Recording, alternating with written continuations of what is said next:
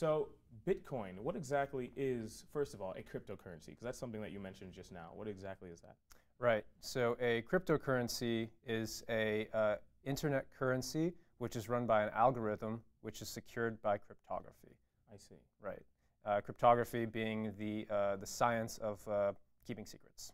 Wow. So, Okay. yeah. So who writes these? Like other developers? Are they mathematicians? Right. Well, obviously the people that are writing these things and contributing to these things are, knowledgeable in the field. But all these projects are open source, so fathomably anybody can contribute. So it's just like up on GitHub. Yeah, pretty much. Wow. Literally, Yep. I could just go out and contribute my little Yep. useless portion to Yep. Bitcoin. Yep. Oh, neat. Yeah. Yeah.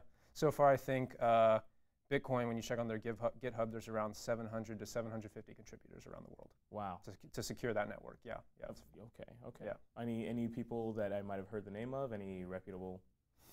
I mean, like are cryptographists very like reputable? Like, are they famous? I don't know. I can't really Yeah. say if that's the case. But yeah, I mean, Elon Musk isn't working on this stuff. It's Okay. definitely like a ground up sort of thing. Right. Okay. Yeah, Very yeah, grassroots. yeah. Okay.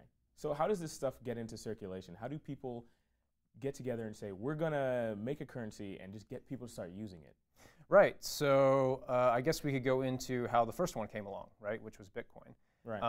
Bitcoin was pretty much developed in the shadows. There was a guy with a pseudonym handle on a open source forum called Satoshi Nakamoto. Okay. And he was asking people and talking to people. He's like, hey, I have this idea of making a decentralized currency on the internet. Right. To us now, it's like, okay, that makes sense. But back then, people were like, oh, I don't know if this is possible. There have been times before where it was tried, but the government has always been able to shut it down because it was all centralized. Right. So his goal was to make it decentralized and consensus-based and get all that going, right? Mm-hmm. So on the forum, he talked to people and he got it going, and then all of a sudden, out of the blue, he posted the white paper, which laid out all the technology and everything, and then he started the protocol Right.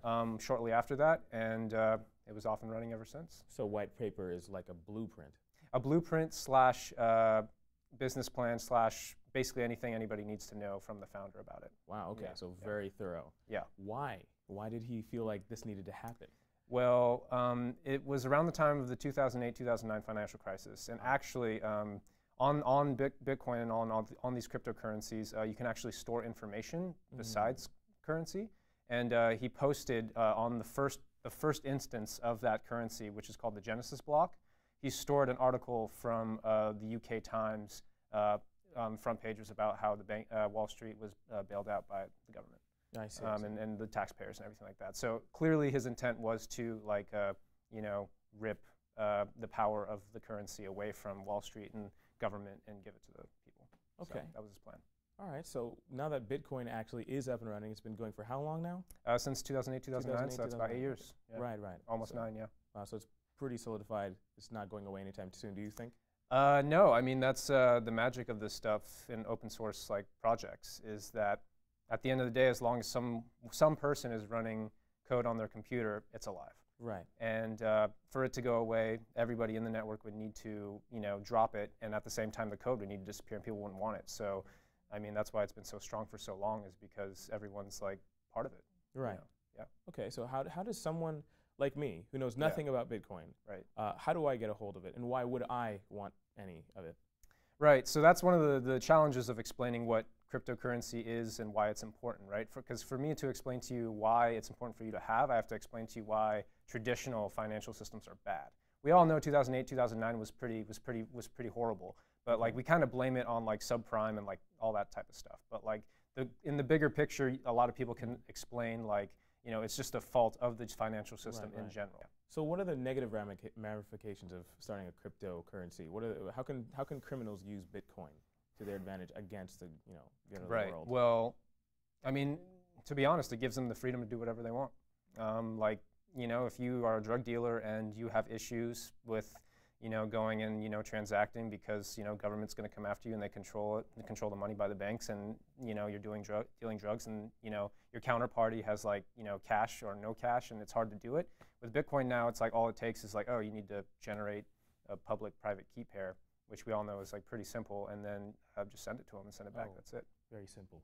Yeah. Right. Well, relative, yeah. Gotcha. Yeah. So so then the government, they're probably not so happy about this then? It's interesting. There's different, from the people I've talked to, I've heard many different things, but it seems to be the consensus is that it comes from this one guy named Edmund Moy. He was the head of the U.S. Mint back during Bush's time, and he's really into cryptocurrencies, and he's like a gold and silver guy, so like he's like about like hard money and stuff. Right. And for him, when I asked him that, he basically said like most governments really, really like it. They're actually very positive on it. Most of the people that don't like it within governments are like central bankers. Right. Of course. Yeah, regulators like it because you can track people. Like it's a public like system which shows everyone's activity. Right. And regulators like, you mean I could track like every single person on the network and what they're doing? Awesome. Okay. You know, but that takes away power from the central banks who create the money. Okay. So yeah. So if I were to go and decide to just jump into this Bitcoin, where could I use it? Could I use it anywhere? Could I use it at Best Buy? Could I use it to pay my tuition? Yeah, so that's one of the hurdles right now too, is that it's a peer-to-peer currency. So at the end of the day, like as long as someone else will take it, then you can use it. But it's still relatively, you know, underused by the mass public. Like, you know, you have to literally find somebody who's willing to accept it in order to exchange with them. There are things being done right now where like people will on the back end give out like debit or credit cards in which like you can store Bitcoin on that, and then they'll change it to US dollars for you if you need to. So like you have a Bitcoin account and then you have a debit card, and then if you want to go buy something in cash, you just go to the store and use that card, and then in the back end you'll have somebody do that for you in transmitting of like Bitcoin to US dollars. But that process is still very frictioned right now, definitely. Right. Yeah. Okay. So what do you see in the future of Bitcoin? 5, 10, 20 years? It's tough to say. I mean, I definitely think that it's going to change the world in some way, somehow. It already is in a lot of extents.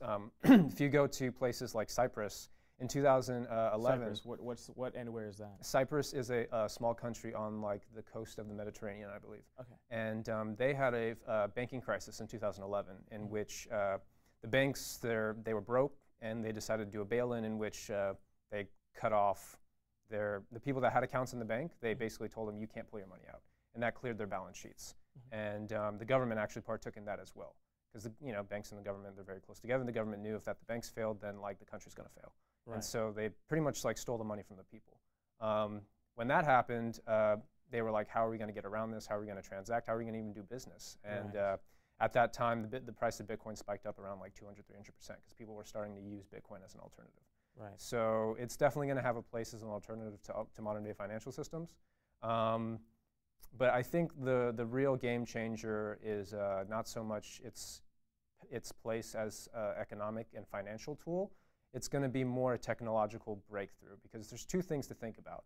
One, this is an instance of programmable money. Right. Now you're able to program business logic into money. Right. And now what does that do? That tears down lots and lots of industries and businesses. Most services revolves around handling money. Lawyers delegate, what's going on between, two people. And at the end of the day, that's just an if statement, like on computer code. It's like, if this happens, then that happens. And now you can actually program that into the money. And now if the other person accepts that, then now you have a contract that's binding. And now you don't need a lawyer, you don't need government, there's all this overhead and normal things that happen to go away. Accounting is super easy now because you're going to be able to just look at the ledger and these balance sheets and you're just, everything. And it's just like, all I got to do is like query a database and then here we go. Like, I don't need an accountant anymore. I don't need to pay him all this money. Like, it's a game-changing technological breakthrough. Creating a database. Where is this database? So these databases, and this is what I'm getting into next, which is the other big technological breakthrough, which often gets unnoticed, is that it's the first instance in which decentralized consensus has been possible. So it's really hard to get a whole bunch of people to agree on anything. It's really hard to get two people to agree on anything. How do you keep those two people honest, even in modern times? Like, well, we've done that by like pointing a gun at them or like doing something after the fact. Right. Now, with the technology behind it, Satoshi figured out how to economically incentivize people to all be honest within a system. And I think that's a game changer because not only is that changing the value of exchange and so that you can trust anybody in this network, but now you can use that as a tool to do other things. So now, like, if you wanted to send like a very important picture or something very important information, like you don't need to trust Dropbox or email to do things. Now it's like cryptographically secure, and everyone agrees on it, and you know it's safe. So it's going to change. It's going to change a lot of processes and how the world looks going forward on the technological space. Yeah. So how long before I can use this in the Apple Store? How long before I can go into a Walmart or Target and buy milk with it? It's hard to say. I mean, the other nature of it too is that it's completely contradictory to like the current model, the current financial system. The current financial system is telling you like, hey, like, you know, we'll hold on to your money and we'll do everything for you, and if something goes wrong, we'll fix it, but we'll also abuse it sometimes. You know what I mean? And like they don't like removing that power because that siloing of power is the reason that they're in business. Right. And so it's definitely hard to get some people across that threshold, but right now people can go use it. It's open source, so you can just go onto GitHub. You can go onto these protocols and these currencies and do whatever you want with it as of now. But I know what you mean, going into mass markets and doing it that way. I think it will take some time. There's a huge learning curve that needs to happen. So what's the value of one Bitcoin? So currently, it is very volatile. Bitcoin when it first came out was $0. And then at its high a couple years ago, in 2012, 2013, it was $1,200 bucks. Wow. So there are people that bought $500 worth of Bitcoin. One Bitcoin was $1,200. $1,200. So there are people out there who bought Bitcoin at like 10 cents, 20 cents, forgot about it, and then maybe bought $100 worth, and then all of a sudden now they're millionaires. That definitely happened. Wow. And currently today, as it stands, Bitcoin is $780 since then. Very good. So yeah, since 2013, it crashed down to 180, and then it came back. It's very volatile. Was it much easier to get Bitcoin back then? I mean, not necessarily financially, but just to get your hands on it, to get in the game. I mean, it was actually much harder. Much harder back then. Yeah, because like back then you had to kind of just go onto some weird forum and like message somebody and be like, hey, hey, you got any of that Bitcoin stuff? Yeah, sort of. And then you went in and you had to go and like arrange a date and figure out some other stuff. Now it's pretty simple. Now there's people that like they do it like you would a bank or something like that, where they have like they have a bunch of Bitcoins and then they'll sell it to you. They just straight sell you Bitcoin, and you do it just like with any currency exchange and try to make money off of it that way. Right. So how is it that I would just go and get some? Do I need a computer? Do I just go? Do I still talk to somebody on a forum? Well, in order to buy some, you need to have a computer in order to transact with somebody, or not necessarily actually. So it's for the average person, you would need to go to a website and transact just like you would on Amazon, and then in return you would get your Bitcoins. There are people that do the whole entire process for you, and you log onto their site and they do it all on the back end. Right. But you're trusting them with holding your Bitcoins. And that has been a serious risk over the past few years. And so I hear this term a lot, mining, Bitcoin, mining for Bitcoins. What does that process involve? Can I do it? Yeah, anyone can do it. It may not be profitable for Bitcoin, but for other cryptocurrencies it is.